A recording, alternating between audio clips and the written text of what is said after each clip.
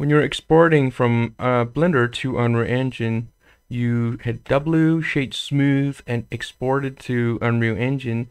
It still look like this. It still look like this.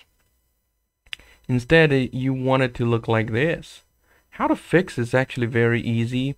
All you need to do is that when you're exporting, make sure to choose smoothing, change to normals only, and check tangent space. Then when you're exporting, you can just go to import panel, make sure to choose import normals and tangents, and then that should be it. Re-import.